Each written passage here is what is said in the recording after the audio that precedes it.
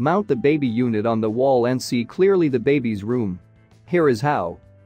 Find a good spot that can see your baby clearly on the wall. Place the mount bracket on it and use a pencil to mark 2 holes in parallel. Remove the wall mount bracket and drill 2 holes on the marks using a 7/32 drill bit.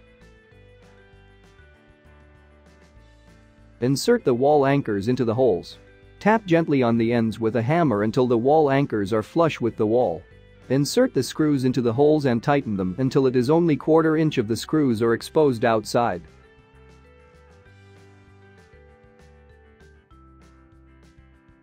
That's around the length of your fingertips.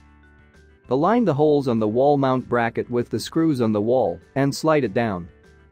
Then, place the baby unit on the wall mount bracket and slide it forward until it locks firmly. Now, hold the baby unit and rotate the knob in anti-clockwise to loosen the joint. Tilt your baby unit up or down and find the best angle seeing the baby's room. Then, rotate the knob in clockwise to tighten the joint and secure the angle. When you finish, make sure the baby and the power adapter cord are out of reach of the children. For more helpful tips, subscribe to the VTech support channel or check out our other videos to keep watching.